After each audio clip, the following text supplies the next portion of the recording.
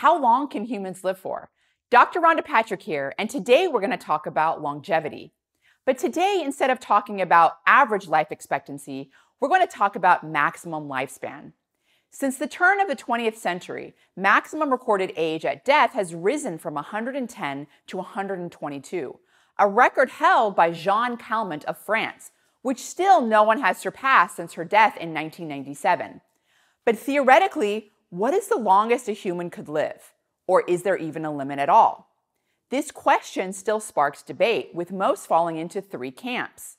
First, that there's a fixed limit to human aging, an age that can never be surpassed, regardless of improvements in medicine and technology. Second, that there's an increasing but hard limit. In other words, an age that cannot be surpassed by someone today, but we could find ways to push higher with medicine and technology in the future. And lastly, that our lives are theoretically unlimited. If that were the case, then given enough time and people, we'd see increasingly older and older ages reached with no ceiling, even if it can still be extremely unlikely that people will reach a certain age. That's a potentially exciting idea.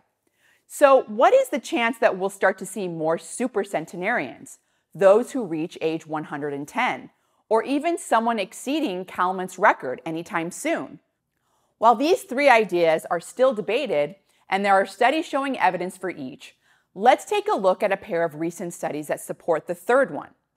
The first study of this pair found that, astonishingly, your chance of living for another year at age 110 is the same as at age 120.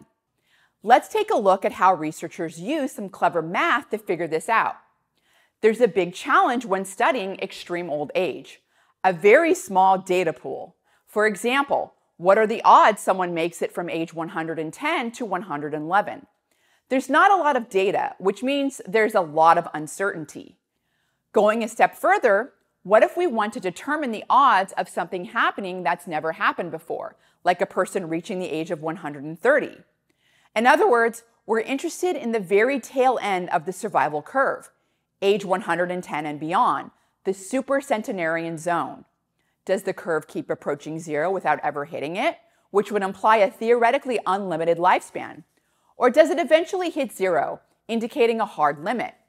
Since we don't have enough data to answer that question definitively, we have to use statistics to model the tail end, specifically something called extreme value theory. Extreme value theory is a branch of statistics used to study incredibly rare events, and it works by fitting a specific type of probability distribution to data points over a certain threshold. Take, for example, a 1,000-year flood. A flood so big it only occurs every 1,000 years on average. Let's say you were trying to engineer a bridge to survive one of these freak flooding events. So you look back over your 300 years of water level data, but come up against a problem. That data is very unlikely to contain anything as large as a 1,000-year flood. You'd need about 4,000 years of data to have a 98% chance that it contains a 1,000-year flood. That's where extreme value theory comes into play. It helps engineers and scientists estimate the probability of events more extreme than any we've previously observed: floods, earthquakes, traffic jams, market crashes, and of course, aging.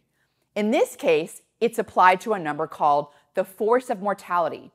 While the more commonly used age-specific probability of death describes the chance you'll die over a period of time, force of mortality uses calculus to describe someone's susceptibility to dying at any given moment.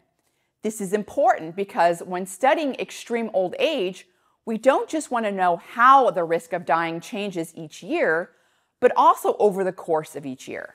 Force of mortality is much more granular. Its value isn't really what's important for this study. Rather, the key is how it's changing.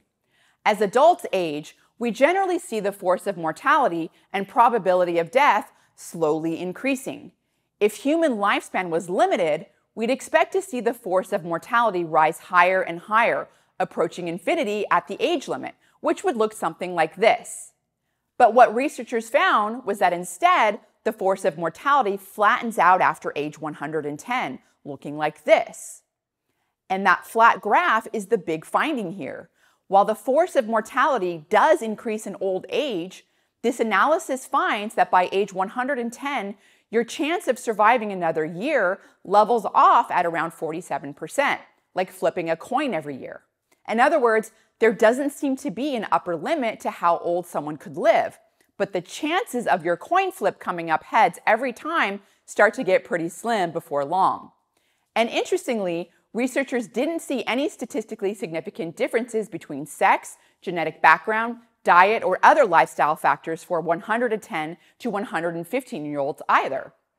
But there's a big caveat to this. Remember, the sample size, unsurprisingly, is very small. There were only 566 lifespans used for the model, and only 9 of those reached their 115th birthdays. So we're making predictions about ages that very few people have ever lived to. Okay, so that answers one big question. But what about the likelihood that we'll see people surpass age 120 or even higher ages in the next century?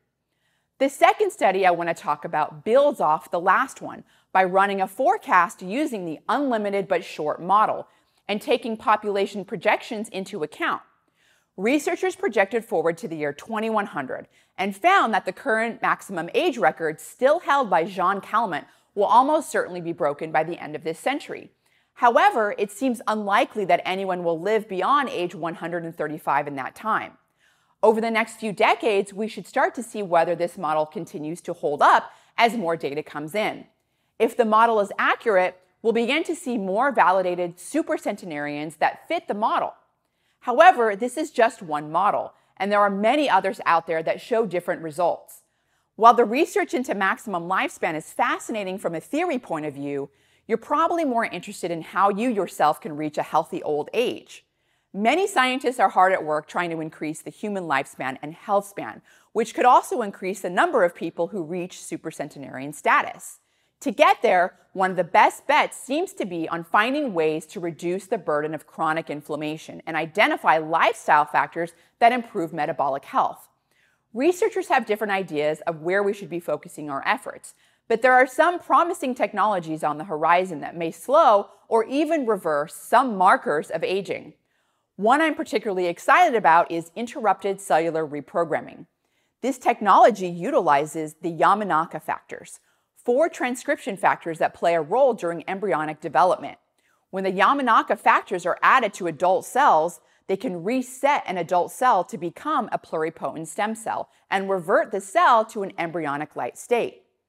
Interrupted cellular reprogramming, which has been demonstrated in mice, involves transiently pulsing these factors so that rather than reversing to an embryonic state, the cells regenerate and seem to become younger.